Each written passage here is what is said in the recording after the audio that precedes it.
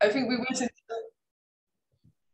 You let me know, Sarah, when you'd like me to start letting everybody in. What do you think? I think we give until like 1, right? Just to 1 more minute. So I'll ask Dina the first question, and then I'll try and listen out for an appropriate moment where we can switch between each of you. I'm really looking forward to it. It should be very interesting. Thank you, Sam. Sounds good. Yeah. It's dead on 1 o'clock.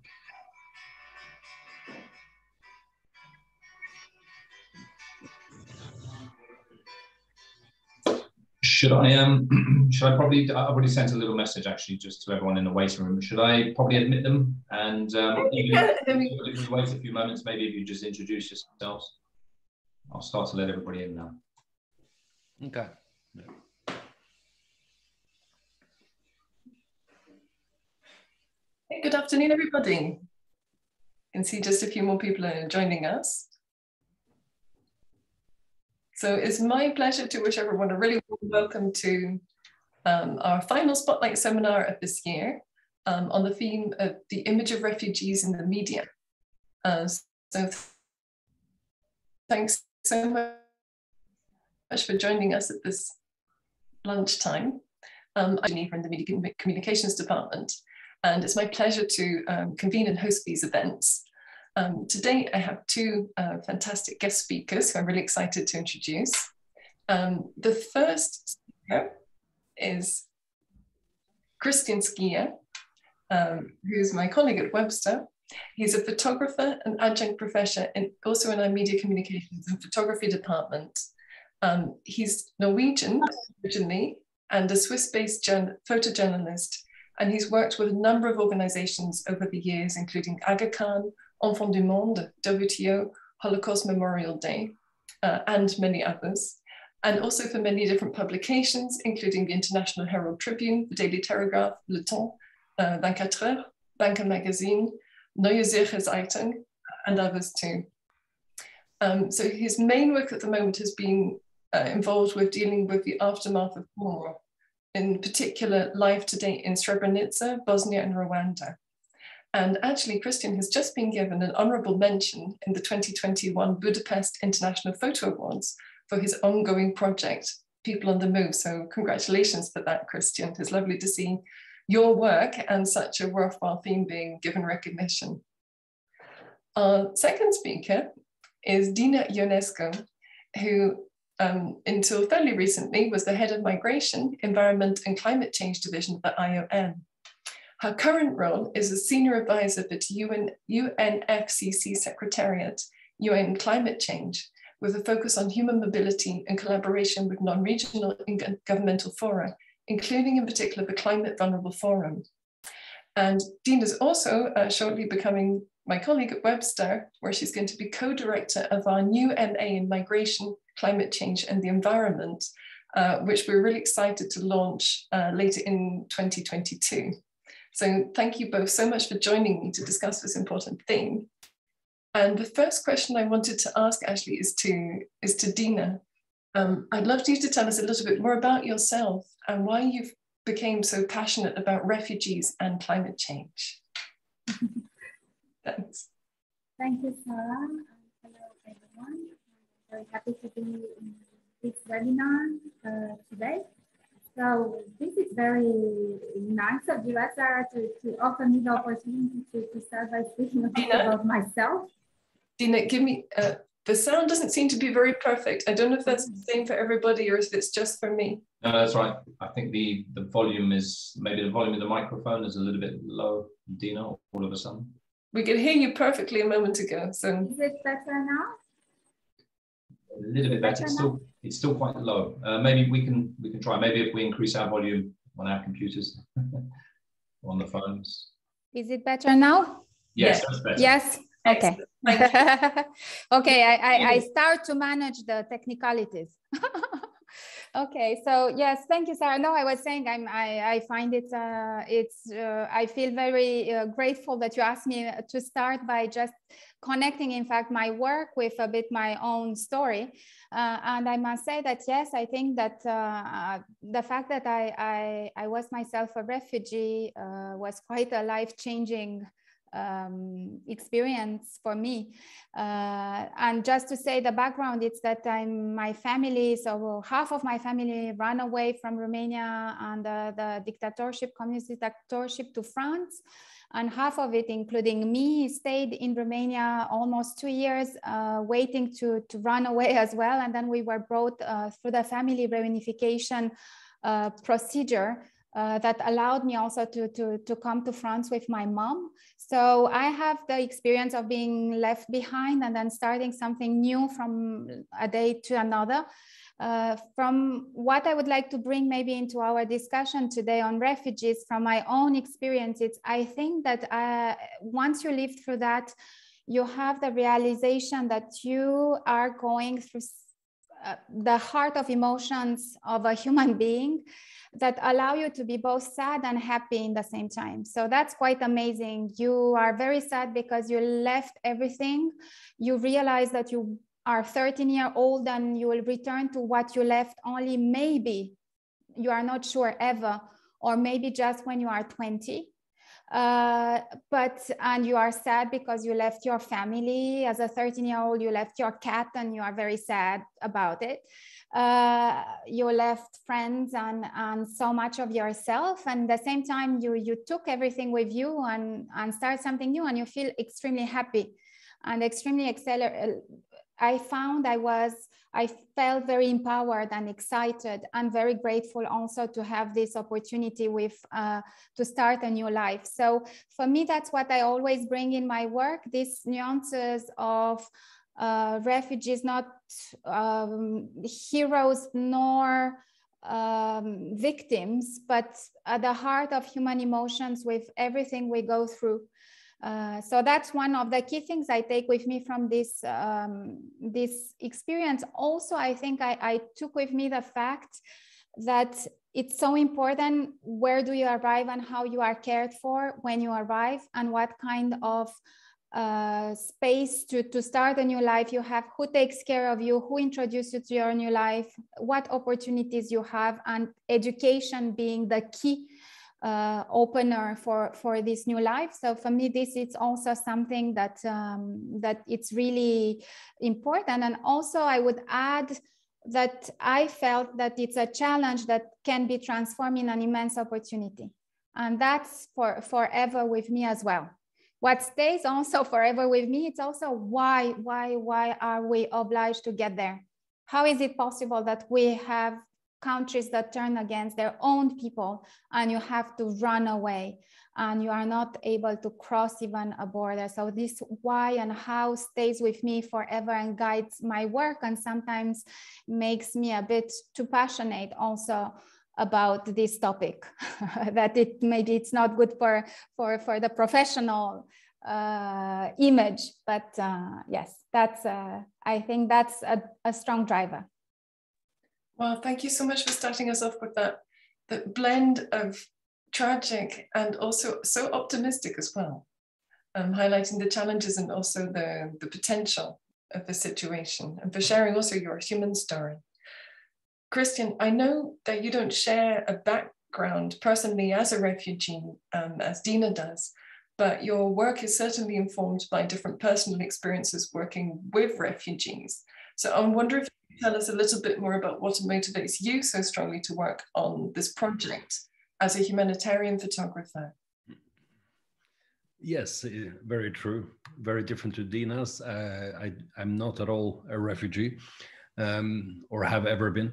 I have, though, over the last 10 years, worked closely with post-war situations, particularly post-genocide, hence working in places like Bosnia, Rwanda, in Iraq, where this has, where I've been doing most of this. And this is very closely linked to my work at Webster as well, being one of the advisors of the Webster Humanitarian Association. Coming along on some students' trip there triggered a lot of curiosity. And I guess what makes this work a little bit differently than traditional editorial work you see from particularly conflict areas is that my focus was never really on where the explosions were going on. I was more curious about the people themselves.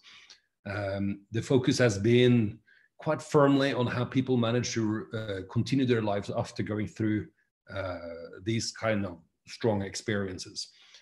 It started in Srebrenica, where I met many survivors of the genocide, and hearing their stories, talking to them, getting to know them, and then trying to understand how they managed to continue to live relatively normal lives. An example of that is a friend of mine, Hasan Hasanovic, who's married. He's got a daughter, and we became good friends over time. And you know, we're roughly the same age. We have daughters the same age, etc. So we had a lot of things in common too. Only he did lose a twin brother, a father, several cousins, etc. And of course, that has had a huge dramatic effect on his life afterwards. And I think it was this that kind of triggered this idea of trying to kind of continue to not directly compare necessarily, but to understand how different people live through their lives. Inevitably, when you work on this topic, you are going to come across people on the move too, various stages of being refugees or migrants in one way or another. And I met many in different places. And during the last 4 years, approximately, we've been living with my family in Sarajevo, and where she's involved in development work there, and I was involved in continuing my work on this life after genocide as a broad term of the work I've been doing in various ways. Since 2015, when Turkey and the European Union agreed on closing the European borders for refugees, I mean, in order to simplify what happened, I mean, that's roughly what happened. There's been this huge problem on what is called or known as the Balkan route. And the biggest problem on that route is in Bosnia, because this is kind of the last frontier before the refugees manage to cross into the European Union. And living in Bosnia allowed me to kind of explore better, starting to understand, getting to know people who were trying to kind of get to Europe from various parts of the world. And then you realize this is just another link to life after war in a way, but perhaps not always genocide, but I mean war at least, and all that means. So over the last couple of years, I focused heavily on the refugee situation in Bosnia and the people who are stranded and stuck in Bosnia, and collecting stories, to some extent testimonials, and realizing how frustratingly and difficult and dangerous and violent their everyday situation is. So when you experience that or meet these people, it's impossible not to have an interest in it. And when you start working on it, it becomes like an ongoing project, which will probably never properly finish, I don't think, because you don't finish relationships with friends. No, of course not. I mean, your commitment to telling those stories and your compassion clearly comes across, as does their resilience. But what I was thinking when I was listening to you is, why is it so important to document those stories in the form of images as a photographer? Well, photography for I think many documentary photographers, filmmakers, or anything, you see this as another way of communicating, and that means photography in many ways is just another language somehow. I mean, that's how we try to sort of to use it. And I think we can write about it, we can know about it, and I think all actions are needed.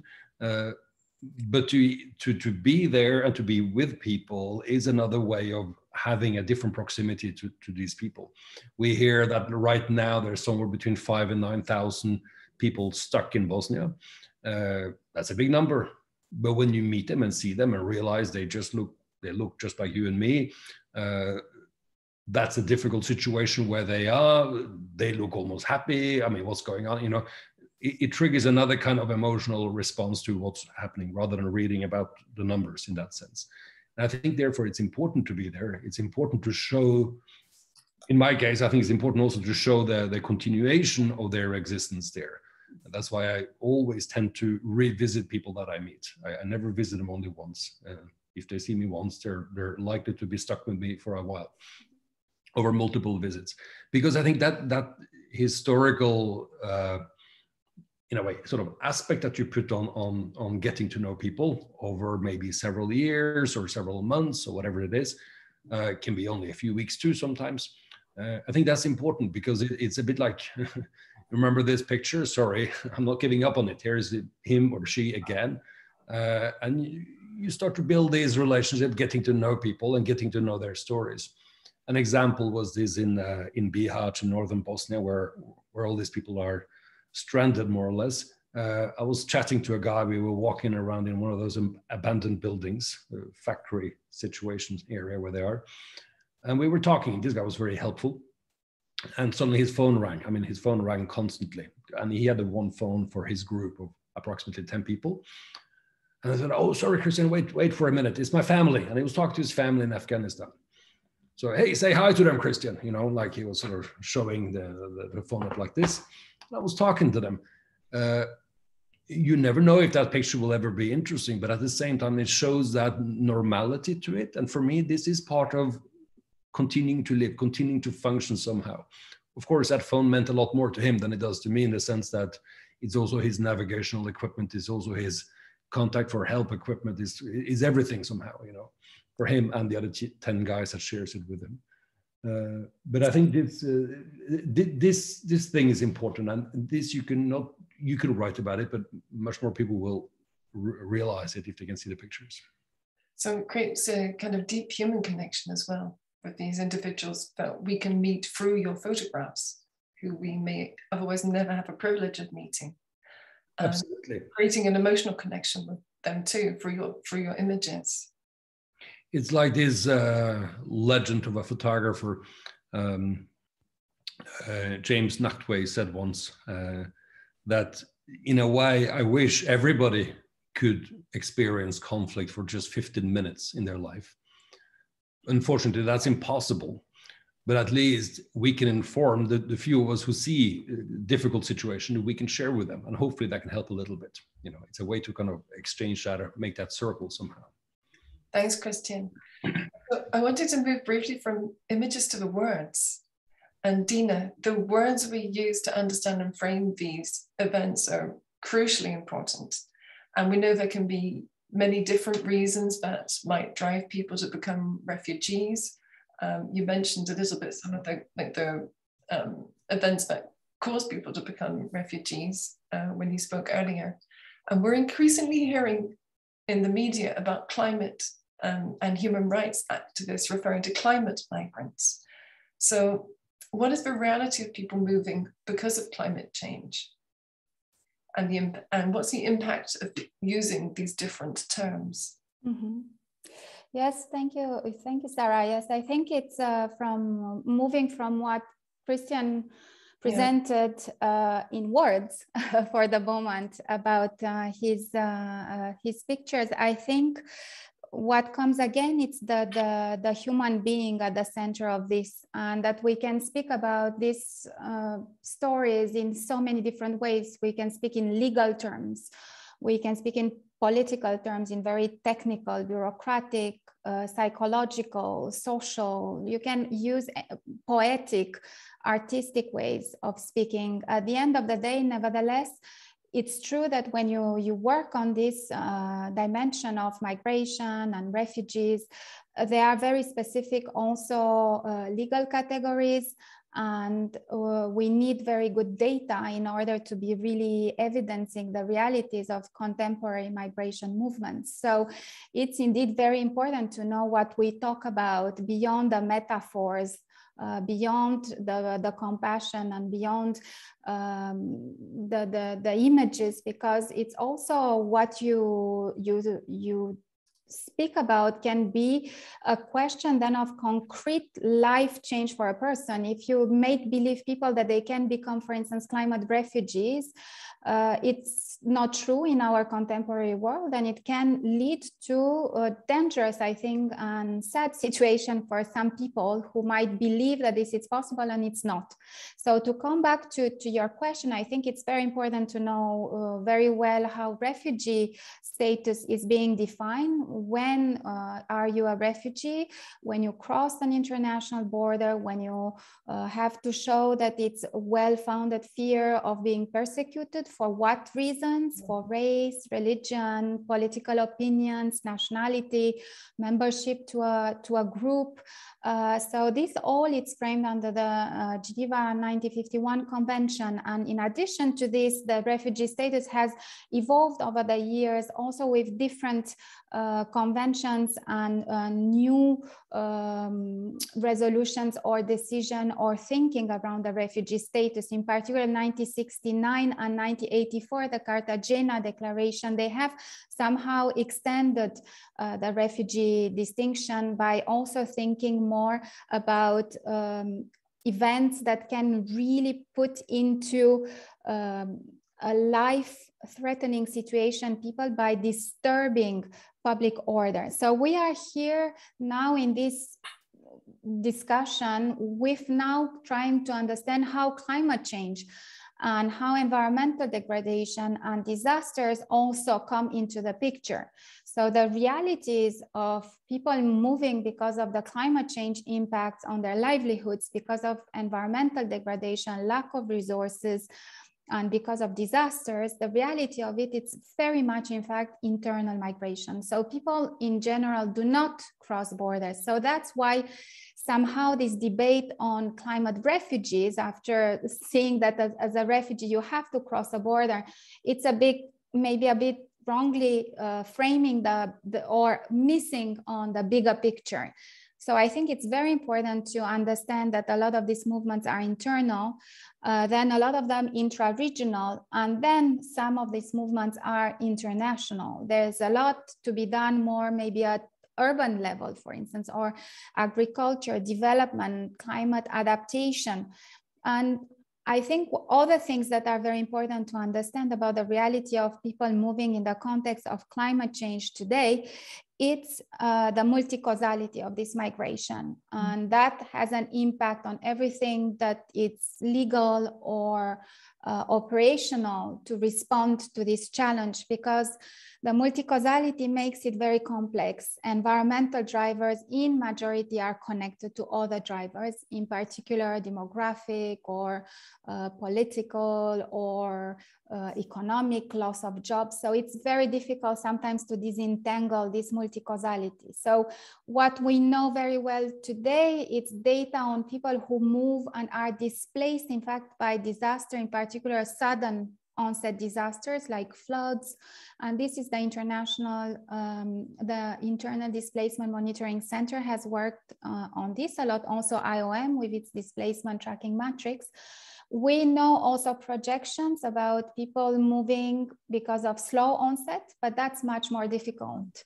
And we can talk maybe more about this later. I think I stop here, because that's a first step to bring in this dimension into our discussion on refugees.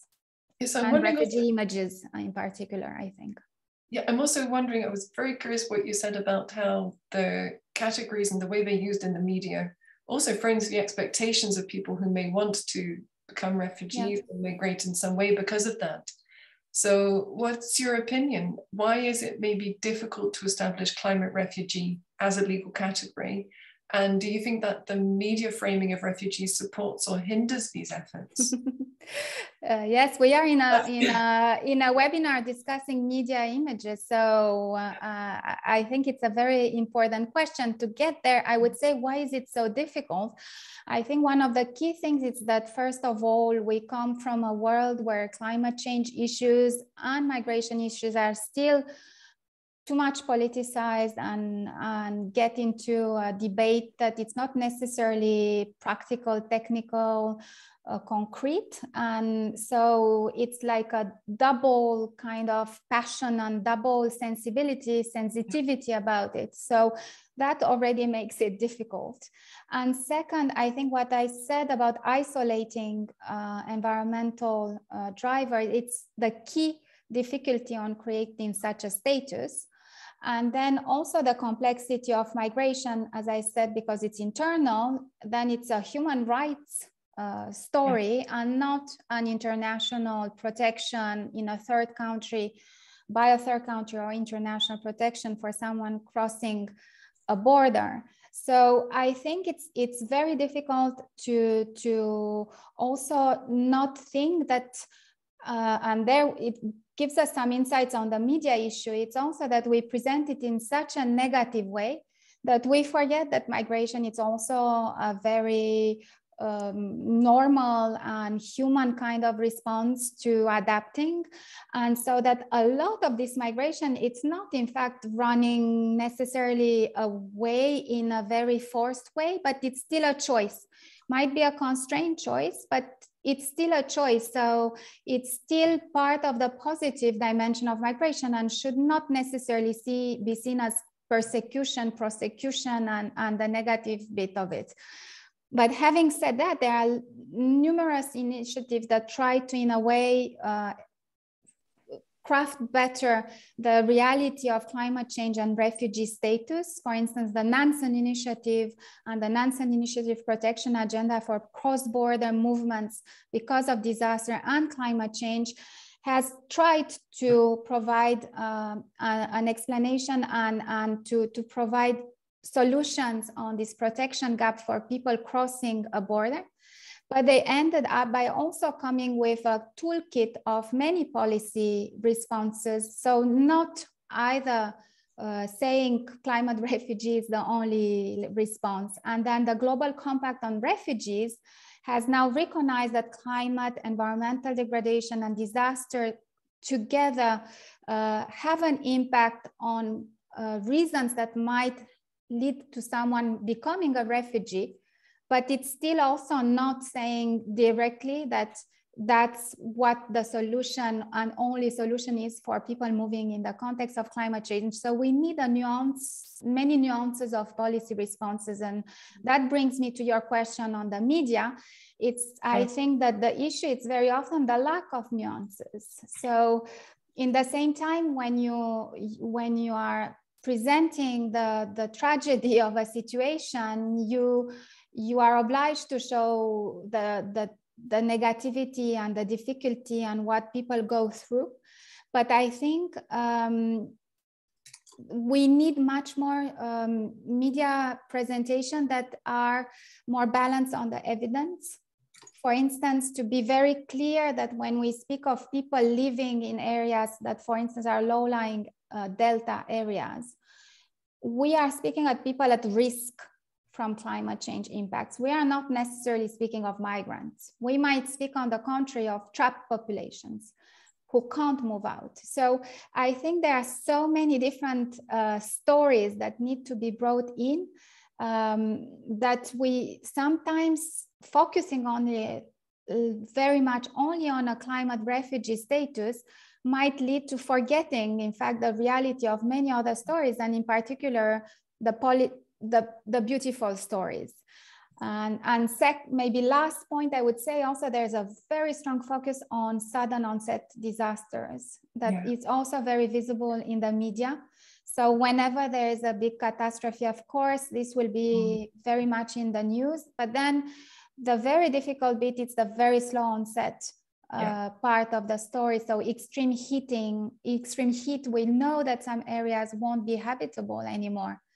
But to project migration, it's so difficult for this area. So then it's very difficult also to have this on a daily basis in our news. So I would ask for more nuances, more also positive stories, a lot of voice to the people who are affected. And I think that work like Kristian's, it's central because that brings you the emotion and the reality of it and into your thinking and your work. Just a quick final question to you before we take a look maybe at some of Kristian's images as well.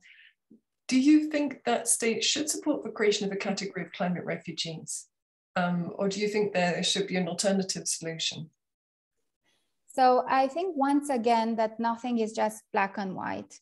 And also there are tentatives to create, there are universities who try to create like new conventions that would showcase how we could have a climate refugee status.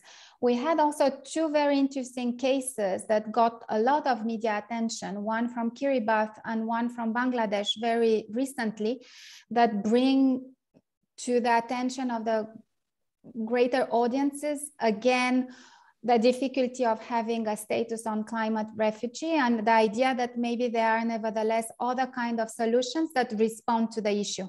So the Kiribati case, it's between a Kiribati national and New Zealand.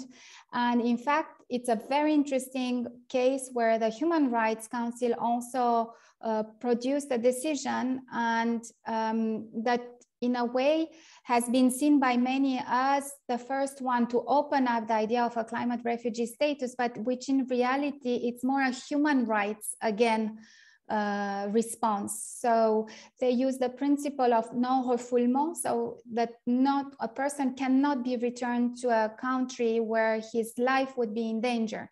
Nevertheless, in the case of this Kiribati national, the issue was the threshold. When is it life threatening or not? And so it was not a case of climate refugee. And the Bangladesh one, at the end, the person in Bangladesh is in France, and I think he stayed in France, but for health reasons. So nothing to do again with climate change or pollution, but on humanitarian grounds. So my response to your question, whether states should create or not, I think it's many-folded. First of all, I think there's very little appetite when you work with international, in an international organization, you work with states and you realize that there is very little support to the idea of, first of all, opening up existing tools on refugees to climate discussion because of all these complexities, first of all. Second, I think I'm afraid somehow that it's like a good intention that turns into the opposite that it wants to achieve. So for instance, that we create, in fact, a new boxing category for people where it's very difficult to prove that it's climate change impact related, and we end up with people who might in and others not in for very meager kind of reasons. And so poverty doesn't help you, but climate change allows you to have the status. So it's not a very good, I think, resolution either. And third, I think there are many other alternatives. And here I would connect to the Global Compact on migration that has been approved in the same year in 2018 as the Global Compact on refugees. The Global Compact on migration speaks much more about climate change impacts than the Compact on refugees, and recognizes climate change drivers and environmental degradation drivers. And through this compact, you see that there are multiple possible other solutions that are in fact rather migration solution, migration policy, migration practice solutions, and not necessarily a convention on climate refugees. And for instance, you have the question of visas, temporary visa, humanitarian visa, entry and stay, consular services, labor migration, reintegration. All migration policy and practice tools can be ways to respond to this question of people moving in the context of climate change.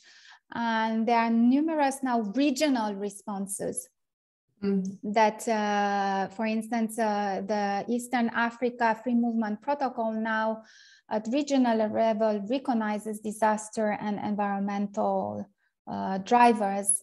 So I really think that there are many ways to respond in a different way. And of course, also, once again, it's not just about migration policy, it's about development policy, it's about human rights, it's about climate action, it's about investing in the environmental policy so that people do not have to move in a forced way on the longer term, and that we don't need such a category at the end of the day. So yes, I'm much more convinced that alternative solutions can take us farther and be more adapted to this question than a narrow climate refugee only focus. Thanks, Dina. And what actually really comes through in your response is when we look at individual stories and cases, that the nuances and the challenges come out. That was really clear when you talk about the Kiribati case. Kristian, I wanted to go back to you to talk a bit more about the images. And please feel free, I think you prepared some images somewhere. So at an appropriate moment, please feel free to share your screen and show us some of your beautiful photography of people on the border. But I wanted to ask you about the challenges of taking images in such a sensitive humanitarian context. And I know, because we work together, I know that ethics are really of a central concern in your work. So how do you go about taking photographs in places where you might not be very much welcome? Kristian, you're on mute. Is that better? That's much better, thank you. I will answer that in a couple of different ways. And also partially in response to what we've just been listening to as well from Dina. Perhaps the best is just to kind of run a slideshow in the background while I talk. It's much better to look at that than me, I think. Okay, is that here probably working? Back. And then I will try to do this, and I can do this, and I can just run, and then I don't know what you guys see now. Do you see pictures? Yes. Okay, so this is going to work. This is a bit from Bosnia. These are Bosnian people, local people in Bosnia, as well as refugees. It's a mix and a match, and there are various reasons for that. First of all, a little bit about photography and representation of media in some of these contexts. I think it's important to remember too that who's your target audience? Who are the media trying to communicate to? And that seems to be a problem. I remember talking to Afghan refugees in Bosnia who explained how they were sold a trip to go to Europe at the local market. So they were paying between $5,000 and $10,000. That was put onto a frozen bank account to the smugglers. And when they sent a video back home showing they were in Paris or in Stockholm or in Berlin or wherever they were, in London probably, then the money would be released. And I think I want to go to Afghanistan because I want to see these markets where this is going on. You know, what are the trips that these guys are selling? They're also, to some extent, using media to say, you can do this. Another thing is that European media oftentimes like to show what kind of a migrant catastrophe we have in Europe. And it's true that we have a situation in Europe, but we're barely touching the top 10 list in the world in terms of migration in Europe.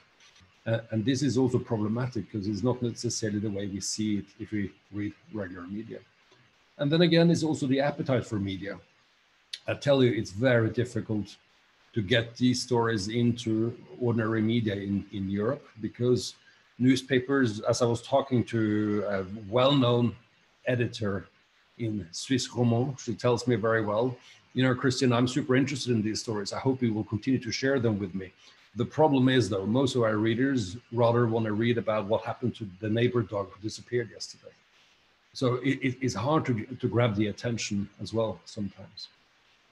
When it comes to working with people, migrants, or with anyone else, I like to think that I work with people. Whether you're a refugee or if you're a CEO of a big company or you're a football player, in the end of the day, you talk to people. When I talk to students about photographing people, I say that in the end of the day, your job as a photographer, you're only doing half the job because your job getting images is a collaboration between you and the people you're photographing. So it's about being courteous. It's about finding a way to communicate. Sometimes you may not speak the same language, but then you have to find a way to communicate together, nevertheless. And these days, that's easy. If you need specific words, you use a Google translation application, and you can talk to each other in pretty much any language.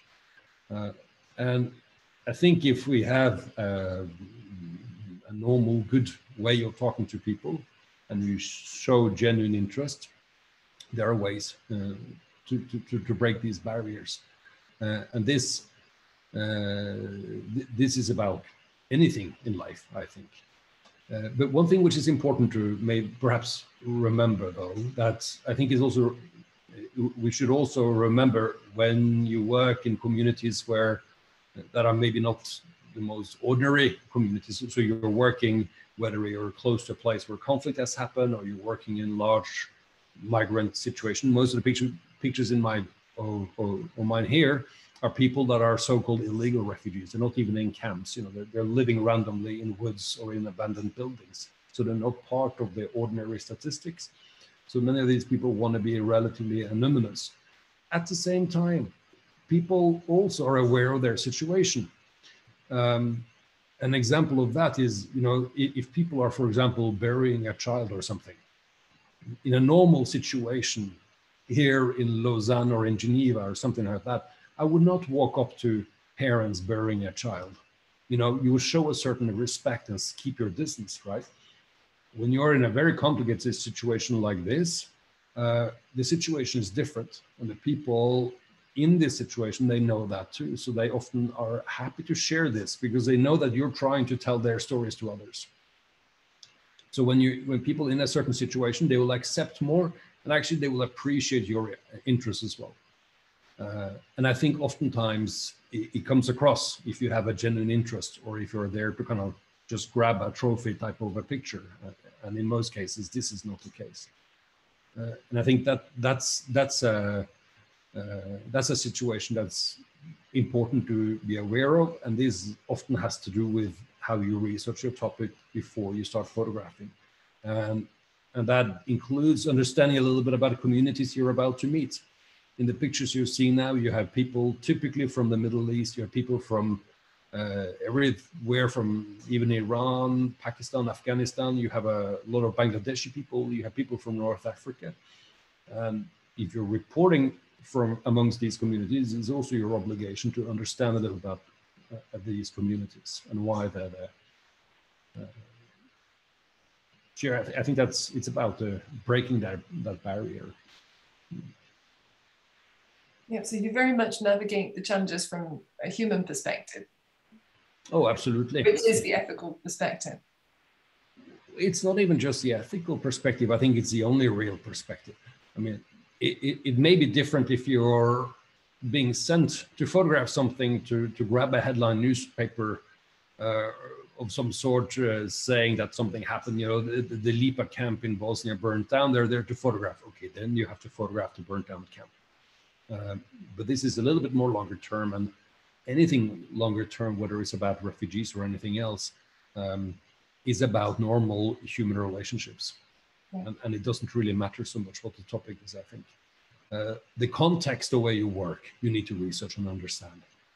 But that to me is a little bit of a different matter. And this I almost take for granted that yes, you do that. Apart from that, you deal with people. You deal with people, absolutely.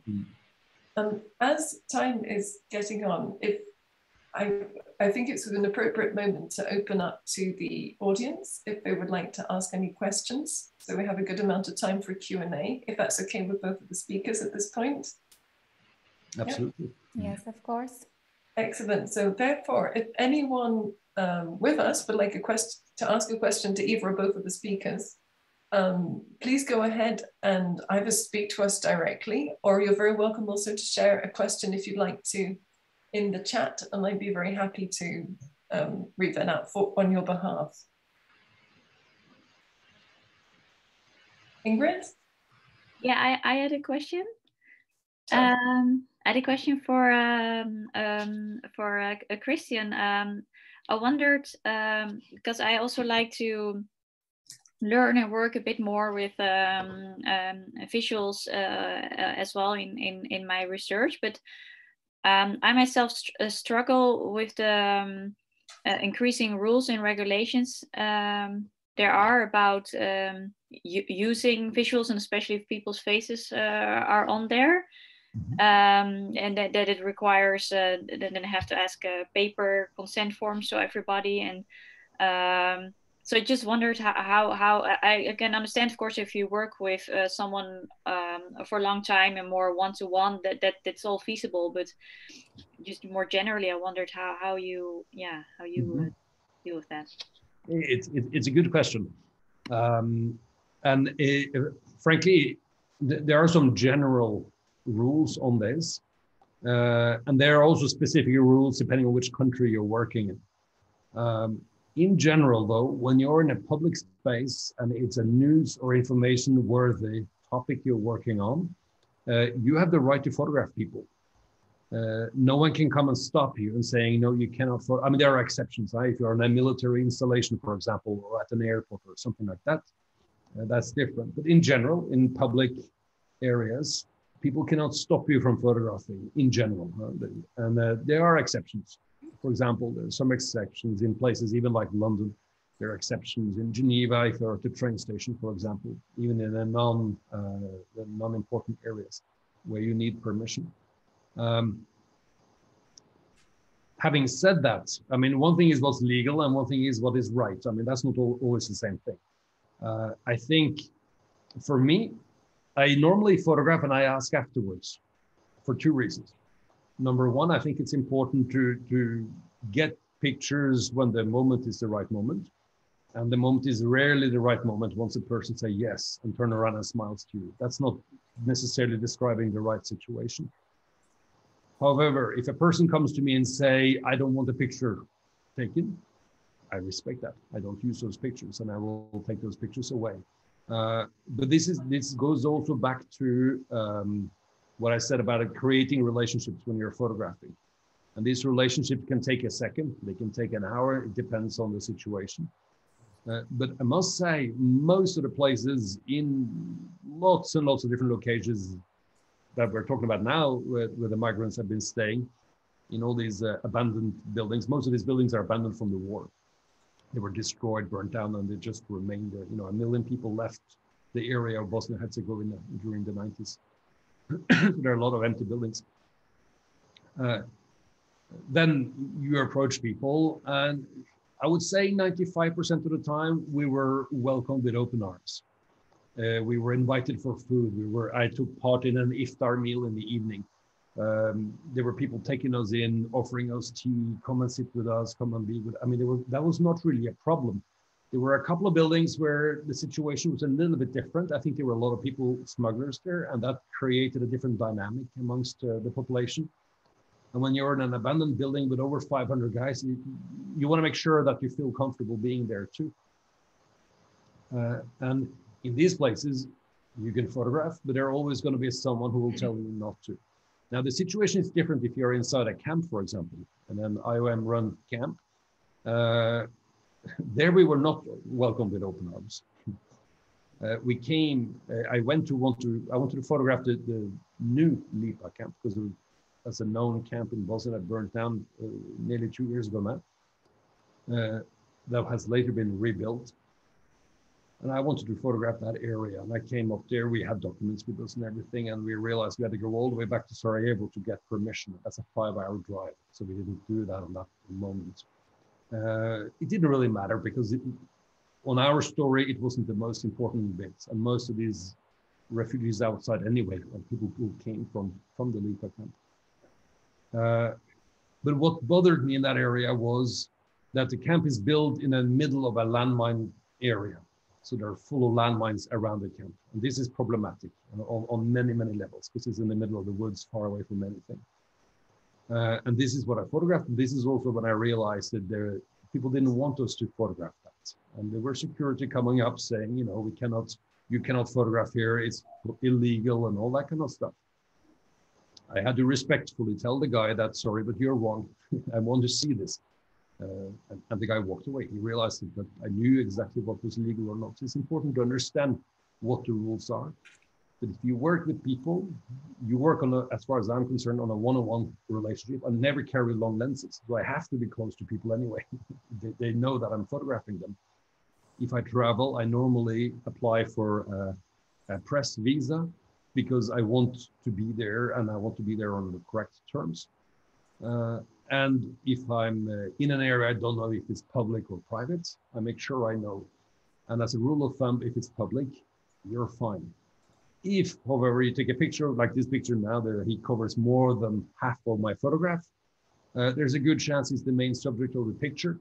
In some areas, that will be considered that you need a permission of the person to be photographed. But if it's a newsworthy story, you don't need that permission. Okay, thanks, Kristian, for that very detailed answer. The need really to be aware of the rules as well as the human connection. We have a question coming in the chat, which will be more directed towards Dina, about how to recognize climate change refugees or migrants in countries that potentially might not recognize the existence of climate change. So I don't know if you have any comment on that. I find it's a very tough question, but I find, you know, the question of denying,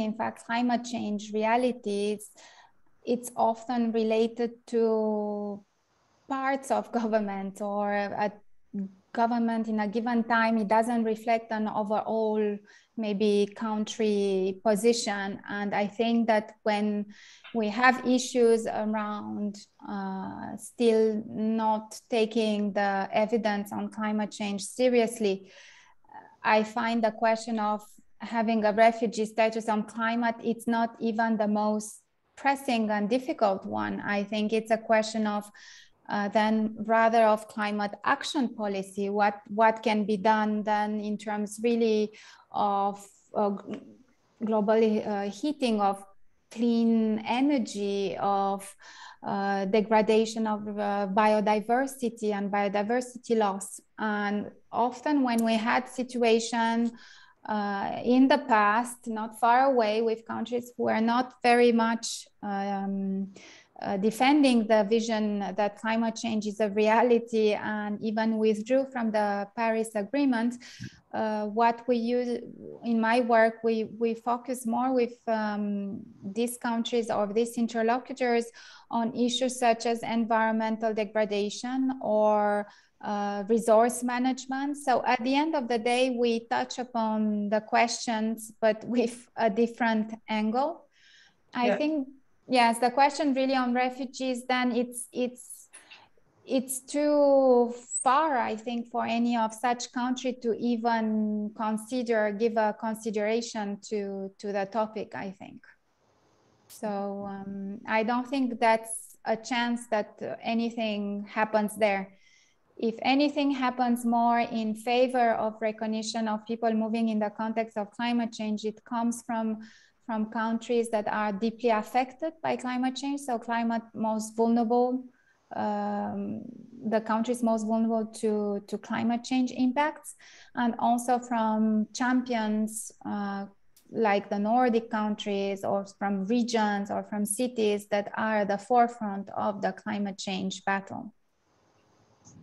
Okay, thanks. Again, it brings out the complexity of this issue and the need for nuance and to work across a broad range of sectors.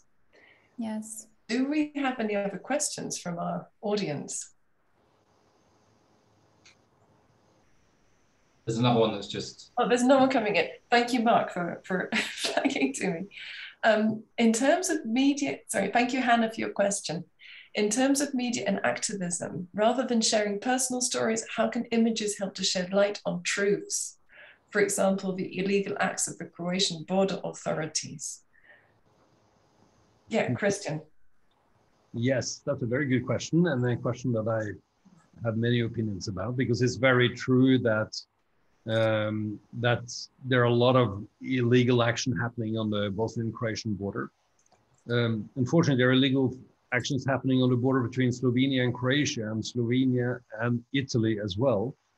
I've met many people who have been sent back, managed to walk all the way to Italy, and then only to be thrown all the way back to Bosnia again. That's crossing two countries. And that's not legal. You cannot do that, but it happens.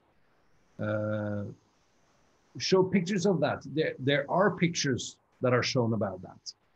There are many stories that explains this, but you really have to be good at investigating into media to find many of them at all, because for some reason those stories don't sell very well to the media. But there is the border crime, border violence investigation team, I think they're called, something along those lines, who are taking, they're writing detailed interviews. They just published the big black book on border violence recently. We're talking less than a month ago, where they published nearly 1,000 stories about illegal action happening on the borders.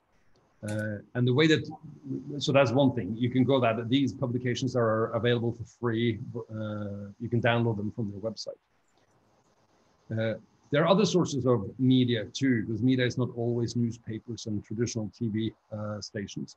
A lot of NGOs too are spending resources on having journalists covering the work they do.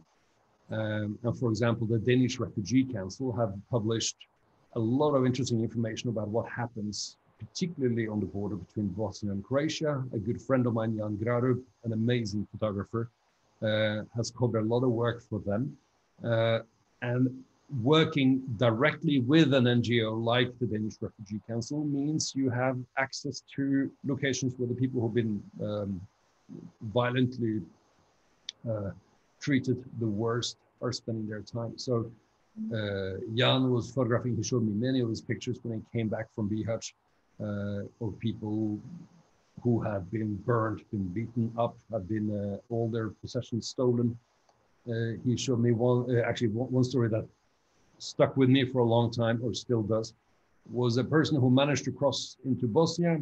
He was caught, beaten up, all his clothes was burnt up, phones and money stolen, and this was in January. It was about -7 or 8 degrees, and he was thrown into the river between Bosnia and Croatia, and managed to get up on the other side and ended up back again. I mean, he was nearly unconscious when he was found, and he could not walk because he had broken his legs. So this is the stuff that happens, and this was done by, he did describe the people who did this. This was official Croatian border police. One of the stories listed in the big black book. So information exists. For the moment, it's not gonna necessarily be a front page on your daily paper, but the information are recorded, and there are also several other NGOs recording stories. I work closely with a small NGO called No Name Kitchen, in the sense that they have used some of my work, but they have also helped me logistically a lot in the Bihać, Velika Kladuša region of Bosnia. They are doing amazing work, helping people with their needs, food, etc. Simultaneously, they record what they see, who they meet, etc. The problem is, in many of these places, and also including Bosnia, it's illegal to do this kind of work. At the moment, I know of one organization who are working legally, and that's a local Bosnian organization, and they work on a small scale, but at least they do something. So they try to provide for these people when it's dark or in secret sort of thing. And I did not go with them directly when they were working because they were too scared to be caught because they would be sent out of the country. And they also have information on this. Thanks, Kristian. So in terms of activism, maybe some of the truths are encompassed in these personal stories. Absolutely. I mean, the truth, in the end of the day, you have to rely on people. You meet people, you interview people, you record their stories. There are a lot of conspiracy theories that all these people probably in my pictures, some people would say they're all terrorists. I mean, there are a lot of crazy stories coming around about situations because a lot of people, unfortunately, including a lot of media, are basing truth on assumptions, and assumptions is a dangerous thing. It's better to see and record directly. This story too was now just recently published in Global Geneva, which is a journal online and in print in this region, where the target audience mostly are NGOs, schools, etc., where the philosophy of the magazine is only to publish stories that are done directly on sites. So there's no secondhand information going on in there. And the whole point is to have proper journalism happening. Exactly, and actually I shared a link to Global Geneva article where you can find more information about Kristian's work in the chat for anyone who's interested in checking that out. Okay, well, our hour is up, unfortunately. I'd like to say a huge thank you to both speakers for some really fascinating interventions. So thank you, Dina, thank you, Kristian. What did I want to say to you? There we go. Yeah, so indeed, you can find more information about Kristian's work in Global Geneva magazine, and you can find more information about our MA in Migration, Climate Change and the Environment in the link on our website, if that's of interest to anybody. But thank you ever so much to everybody who joined us. Thanks for stimulating discussion, and I hope to see you again at my next Spotlight seminar in the new year. So thanks very much. Stay healthy. I'm wishing everyone all the best for the holiday season in the current circumstances. Take care of yourselves. Goodbye. Thanks. Thank you, Sarah. Thank you so much, Sarah. Thank you to everyone. Goodbye. Bye-bye. Thanks.